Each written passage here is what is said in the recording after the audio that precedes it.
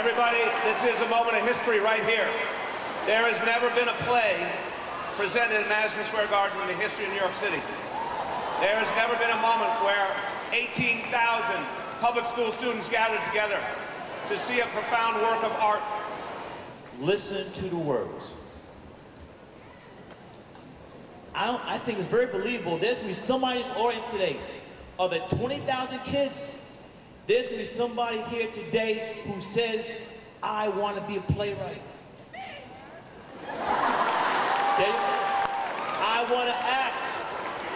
I want to spend the rest of my life being an artist.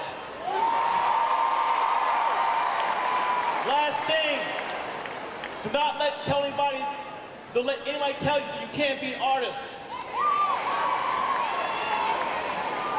Follow your dreams. And the colored folks sat up on the balcony